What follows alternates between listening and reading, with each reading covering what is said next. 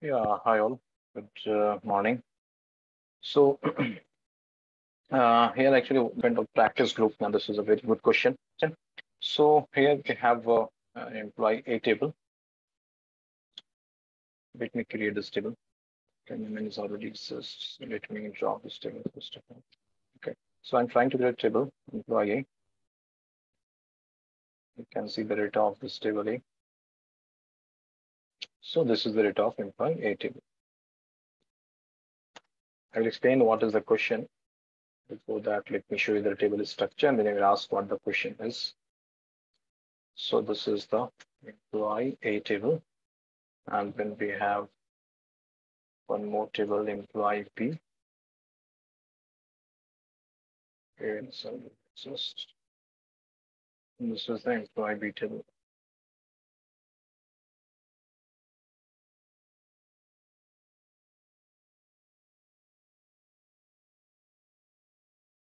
Okay, so the question is that in these two tables, employee A and employee B, question is regarding in operator. We all know about the in operator in SQL. So quickly, I will summarize this operator, what it does. Okay. So suppose if I'm writing select ID from employee A, where ID and select ID from employee B. So this in operator will check for the IDs which is present in employee A table as well as employee B table. So this is the functionality of in operator. Let me execute this. Let's verify the output. So this is the query. This is the output. So now if you will observe this output, so you can see like this ID is 1, 1 and 0.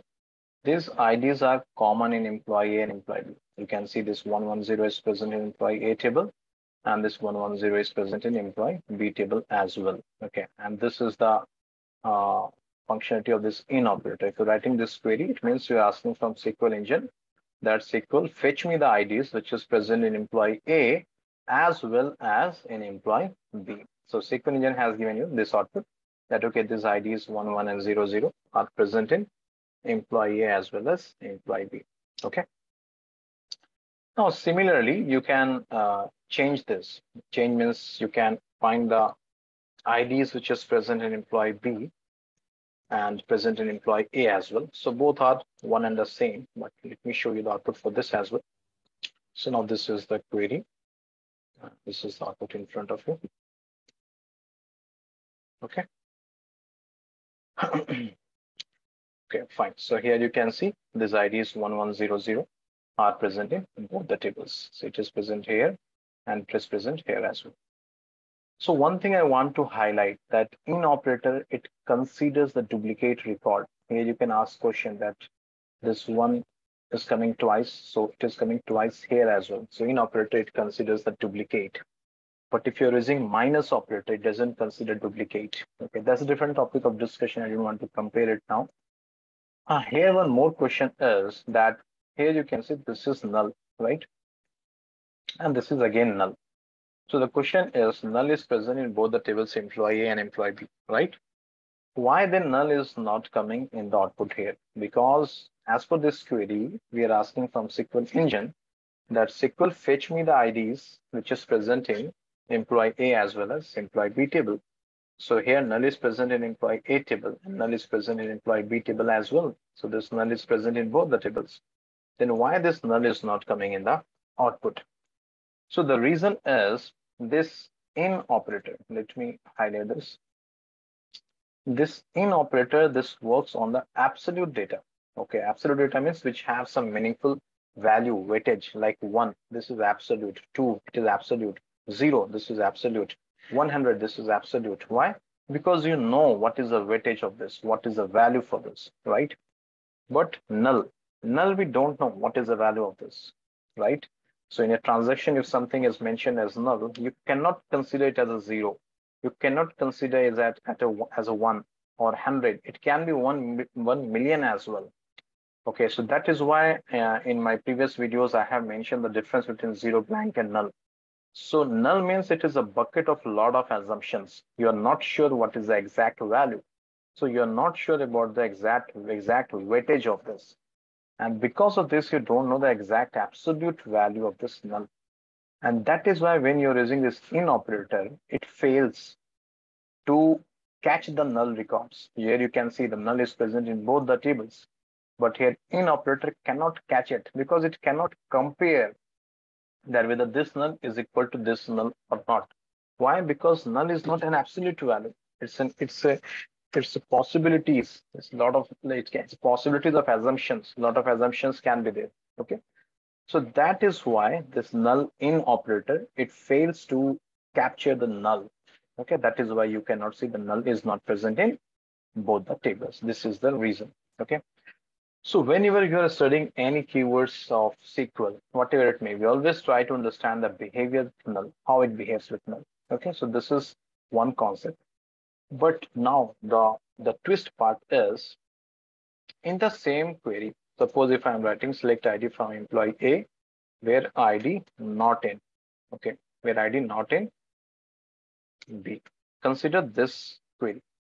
So from this query, I'm asking from the SQL engine that SQL fetch me the IDs which is present in employee A, but not present. That is why I've written not in, but not present in employee B table. Okay. So let me show you this query first of all here. So here we're asking the IDs which is present in employee A table, but not present in employee B. So that is why I have written here not in. So before I execute it and show you the output, let's do some manual analysis and try to understand that if I will execute, what should be the output. Okay. So just look at this data. So here you can see, let me copy this again. Here you can see that in this employee A and employee B table, so IDs which is present in A but not present in B. So let's take one by one. ID 1, it is present in employee B. So we don't want this. Next record, this ID 1, this is also present in employee B table. We don't want this as well. Next is 0. This is also present in employee B table. So we don't want this. Again, this 0, this is present here. We don't want this. Coming to 2. ID 2 is present in employee A table, but it is not present in employee B table, right? So this is a good candidate. Okay, let me highlight this. Again, this ID 2 is present in employee A table, but not present in employee B table. So this is again a good candidate. Okay. Next, ID 3, this is present in employee A table, but not present in employee B table. So this is again a good candidate, right? Now, null, right now we have discussed that null comparison doesn't happen in and not in operator because it fails, right? So as per the analysis, we observed that the output should be 2, 2, 3, because what we observed is this output 2, 2, and 3 are present in employee A table, but not present in employee B table, right? Okay. Now let me execute this query and let's see what is the output. But SQL engine is telling no data found, right? So here, this was the question asked by one of my participant of the SQL practice group. SQL is telling SQL engine output. SQL engine is telling there is no such records, no data found. SQL engine is telling that there is no such record such as present in employee A, but not present in employee B. Now we are confused here because we can see that this ID 2, 2, and 3 are present in employee A, but not present in employee B. So what is the reason why SQL is telling that no data found, right? So this is a big confusion. So let's try to understand why it is happening. Let's try to understand one by one again. Okay. So first of all, your SQL engine will start from the first record, ID 1. Is this ID 1 present here? So yes, it is present, no confusion. Again, this ID 1, it is present here, no confusion. 0 is present here, no confusion. We will not consider this record. Again, this 0 is present here. We will not consider this record. Now, ID 2. This is the we are facing problem for this record ID 2. Now let's see what is happening here. Your SQL engine will compare this 2 with this 1. Is this 2 equal 1? No. Is this 2 equal 1? No. Is this 2 equal 0? No. Is this 2 equal this 0? No. Is this 2 equal 4? No. Is this 2 equal 4? No. Is this 2 equal 4? No. So we have done the comparison till here, and we concluded that this ID2 is not present in employee B, right? And that is why we mentioned that ID2 should be the right candidate to be displayed in the output. But if you will see here, we have null as well in the last, right? We have this null as well. When the SQL engine will consider this, compare this 2 with the null, so it cannot compare it, right? Why? Because same reason. This is null. This is a bucket of lot of possibilities. This null can be 0, it can be 2, it can be 10, it can be 100, anything. So here, when the SQL is doing comparison with this, it is confused that whether this 2 is present here or not. Okay, it is confused here what to do. So that is why it is not giving this output. It is confused that whether this 2 is present here or not. So that is why it is telling that no data found. Similarly for this 2 as well. When it is comparing with all these records, it is sure that it is not present here. But when it is reaching to this null, so it is confused whether this 2 is equal to this null or it is not equal to this null. So that is why it is not giving the output, and it is telling that no data found. This is the reason. So the conclusion is your in operator works on the absolute data, absolute value. Okay, if there is a null, it will not compare that. It will fail in comparing the null values. Okay, so this is the reason you are thinking that 2 to 3 should be the output, but SQL engine is telling that there is no data found. So even if you will try this on SQL Server, you will get the same output, no data found.